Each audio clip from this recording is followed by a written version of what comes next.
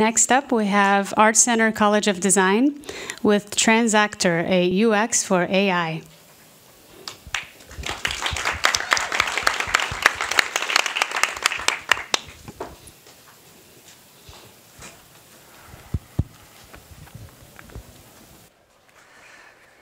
Hi, everyone. I'm Lee. I'm Shay. I'm Xing. We're from ArtCenter College of Design, and we're presenting Transactor, a UX for AI. Current conversational interface imitate humans. But why? Computers have its own strengths and weakness.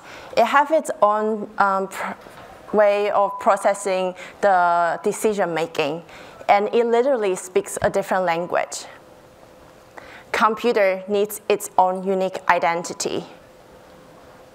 And we believe this new identity will help the user better understand how their computer works, and the computer devices will be also able to perform a more customized task, a more productive search, and also a more collaborative interactions.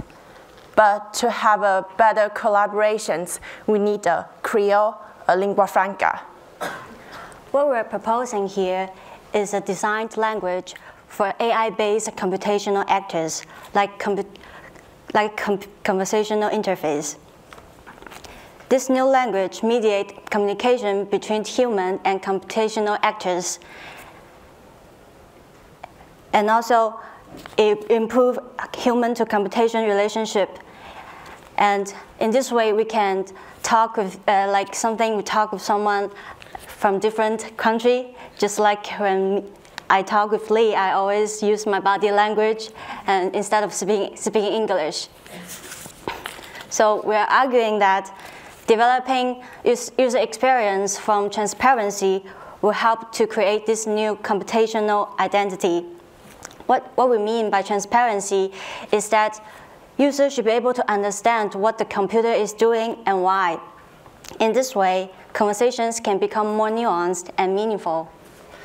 So to create this new transparent language, we looked at creating a conversational interface that communicates emotions by producing a working CUI. We then looked at how that interface might respond non-verbally by building a chatbot that only responds with GIFs, and then looking at what a natively computational form might look like through a series of form studies. So based on our research, we then developed 4 individual working prototypes that use light, sound, motion, and behavior to communicate non-verbally. Essentially, we transformed the current notion of a CUI as a disembodied voice in a black box and transformed it into a set of embodied networked objects. These objects communicate with the user through distinct non-verbal modalities. This facilitates the conversation and helps the user understand how the machine is operating. So we isolated each of these non-verbal methods of communication into its own module to better understand how it works. The light module shows how the computer is listening to the user. It uses color and brightness of the LEDs to give a general impression of how the computer is receiving the input. This is analogous of how we use facial expressions in our communication.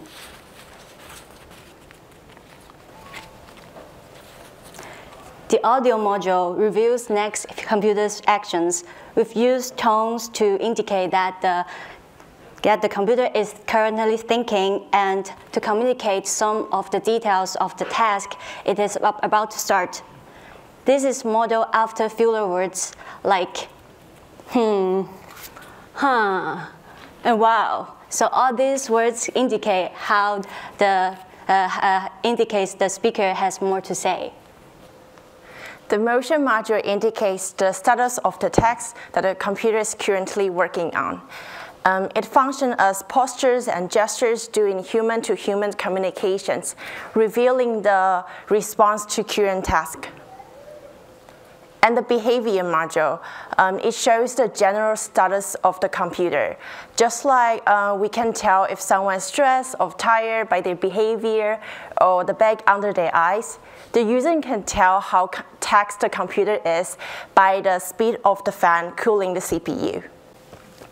So we think that this sort of communication system can best be applied to a higher level sort of ideation process. We have an example here of a script writer using this system to help figure out some of the details of a scene. I want like a bright color with an appropriate symbolic meaning. Can you give me some suggestions?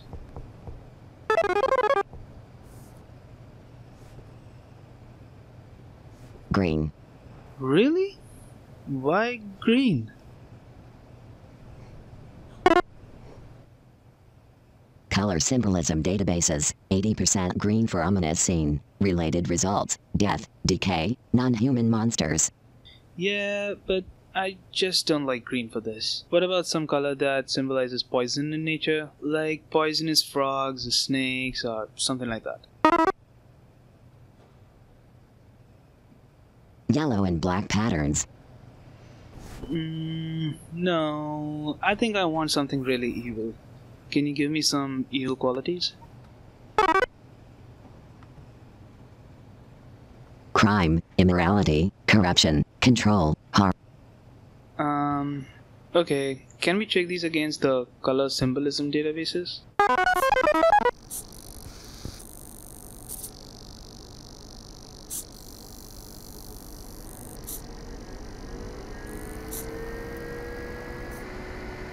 Red.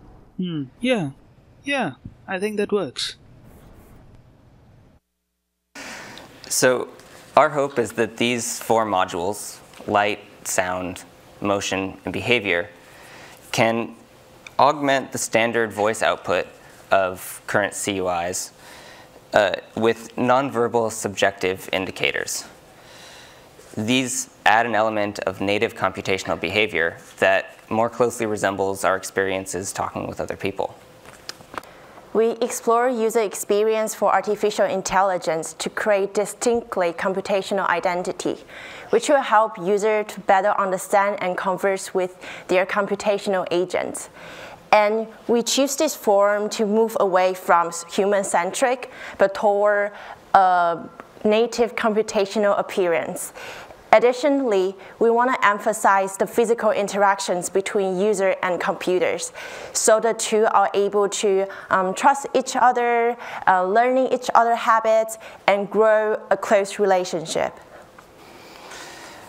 This system aims to communicate through multiple channels and with redundancies.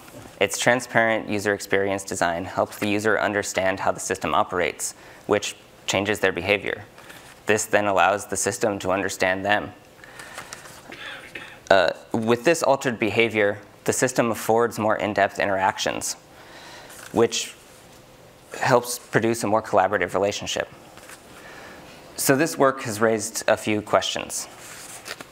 From these prototypes, we found that knowing more about what the computer is doing and how it works, it makes the computer strangely more personable. So can we relate more to computers by making them less like us?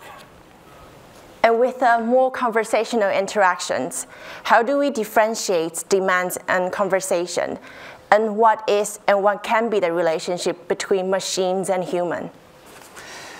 With every computational device having its own identity, what sort of characteristics emerge as native qualities or behaviors? Do these change per device?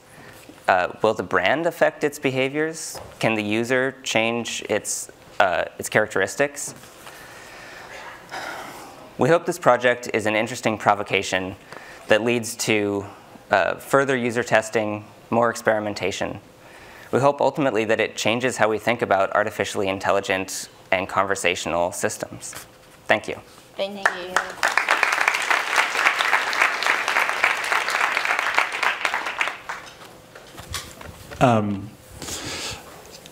Provocative work, as I always expect from ArtCenter, and thoughtful, and I love this idea that there are artificial intelligence is exactly that. It isn't human intelligence. It's very different, and the many different kinds of artificial intelligence could be embodied in very different kinds of subjective inputs and outputs.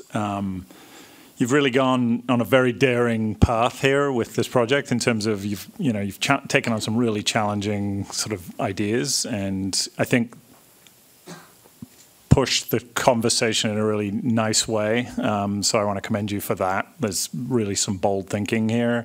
The devices themselves, totally like beguiling, fascinating things. That you can leave you a little cold, right? In terms of their provocations about what could be ways to express the artificialness of that intelligence. But they're so unintuitive that you're kind of like you're puzzled at the same time, right? Like they're so kind of like they so challenge the idea of human-computer interaction that you're like you find this very hard way of relating to them. So anyway, I commend you for going on such a bold journey, and I think the results are super interesting and provocative. So well done.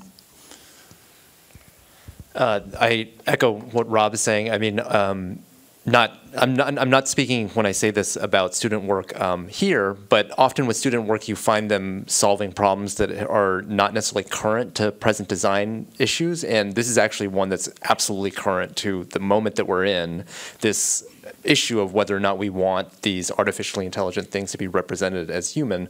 It's one I know, for example, that Microsoft has thought a lot about.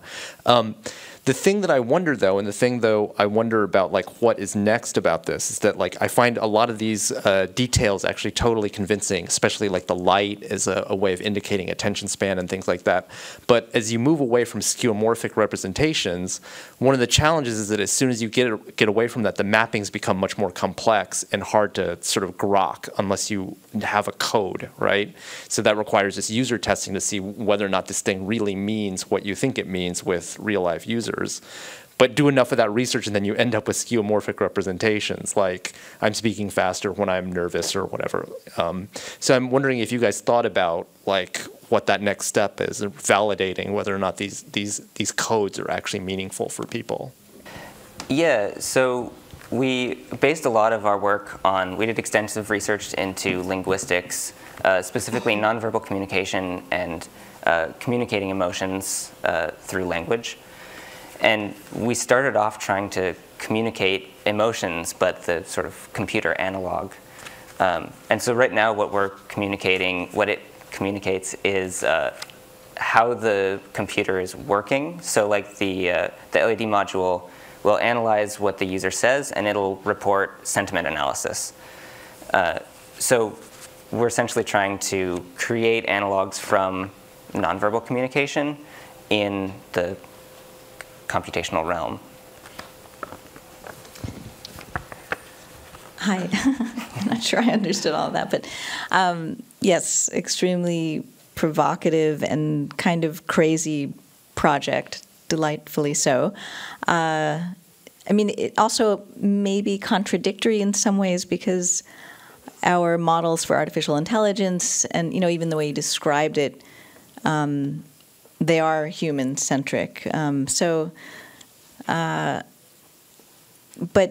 I was interested, I feel like it would have helped to, I'm sure you did this in your research, but it would have helped to be very specific about what are the ways that computers are really different from humans, and I wonder where that would have taken you. I mean, for example, I think the sort of input-output, I mean, just understanding that a computer is going through, 600,000 database records, or just if it was transparent about what it was actually doing. I liked the goal of sort of educating us about how, what the computer is doing for us and how it's serving us. And it was interesting in the video that you had some of that sort of data feedback layered on the objects, and so maybe that could have been part of the representation as well. anyway, but I'm totally intrigued. Sort of, I liked the conceptual art piece of it, but I also like how it's sort of how it's asking it's forcing us to ask questions about AI. Do you? Yeah. So there's a guy, he died prematurely, but named Clifford Nass, who had this notion that we project human properties onto machines, no matter how unhuman-like they are. And so, as that is going to be more strongly present when things are actually starting to speak to us in a fluent voice as if they actually were human. And this notion to counter that, because what brings out is that all of these assumptions that they know more than they really do, and they can do it, they can't. And so how do you actually limit the conversation so that you are constantly reminded and don't fall into that trap, which is just natural behavior, and so you put by design a block that constantly reminds you in a way that you can't ignore. And I think that's how I read what you're doing. And if you don't know his work, read it, because it'll give you lots of ammunition to go on further. But I think that this is a really important thing to be doing. And I think it's even in cases where you have to distort the voices, even so that I know which personality has. If I speak to you in German, you can tell I don't speak German. So if you're a native speaker, you're going to answer me in broken German to work within my vocabulary, and I have to present my limitations to you. And if I spoke to you with one key phrase that I spoke fluently, you're going to come and I'm lost. Mm-hmm. And because I set expectations by practicing being a smartass, I actually messed up. And I think that's true with the machines. So I think there's something going on in conversation here that's really important, and it's really interesting. And I really liked Cliff's work, and I'm glad to see it reflected one way or another in what you're doing.